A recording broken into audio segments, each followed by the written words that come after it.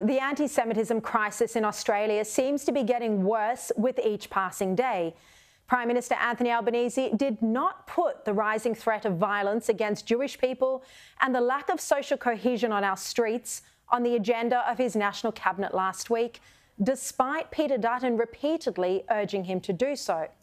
Nor in Albanese's column in The Australian today did he make any mention of how his government was going to help protect Australian Jews, including vulnerable children, from attack when he was outlining his plans for next year. He's deliberately turning a blind eye to the explosion in racism that's happening under his watch. Foreign Minister Penny Wong is finally making a trip to Israel soon, but she's practically tripping over herself to mention that she'll be visiting the West Bank and neighbouring countries as well as being part of a peace mission to bring an end to the war. And so as Penny Wong keeps lecturing Israel about military tactics, the Albanese government turns away from what's happening in its own country, where it is actually responsible.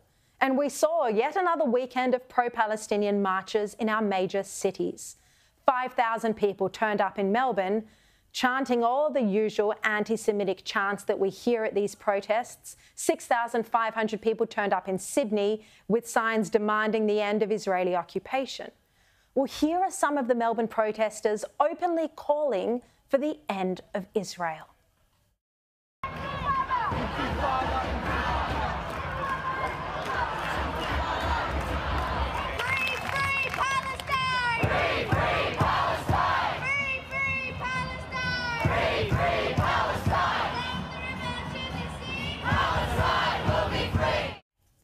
I mean, calling for an intifada, calling for from the river to the sea, Palestine will be free. As you know, these phrases openly call for the destruction of the Jewish state, and it's a clear appeal for the genocide of Jewish people. Now, this isn't just happening in Australia. As we spoke about last week, protests demanding genocide of Jews are being heard across the US too, and we showed you the footage inside the University of Pennsylvania. Like our Prime Minister, their university president also didn't think there was anything wrong with these chants. I mean, in Australia, no one is stopping these protests from happening.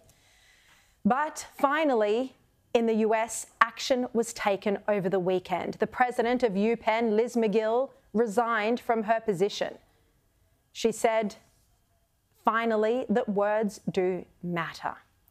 We haven't heard yet whether the presidents of the other two universities, including Harvard, are going to fall on their swords for their appalling testimony at Congress as well, where they all failed to say that calling for the genocide of Jews was against the university's code of conduct, against their harassment policies. Well, clearly Jews were no longer feeling safe on their campuses. Now, the Australian's editor-at-large, Paul Kelly, wrote a very important column on the weekend about this hypocrisy, this moral failure of the position that the left has taken. And it applies to whether it's politicians of the left or universities or even the arts. He wrote, and I quote, "The left is making a fatal moral mistake in embracing the Palestinian cause when it can't disentangle that cause from the violence intrinsic to the identity and meaning of Hamas as seen in its assault of October 7.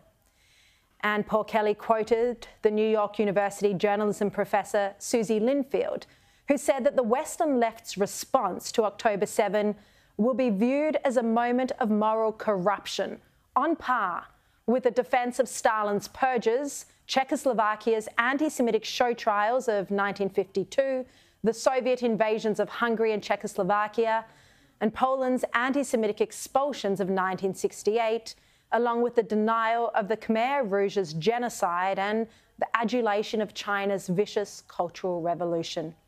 Linfield wrote, "A left that is fixated on decolonisation mistakes a death cult for a liberation movement and is unable to recognise a bloodbath, even one that was filmed and publicised worldwide by the killers themselves."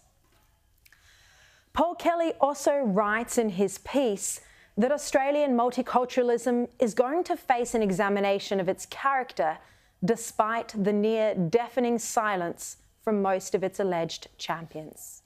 and Albanese's silence is the loudest of them all.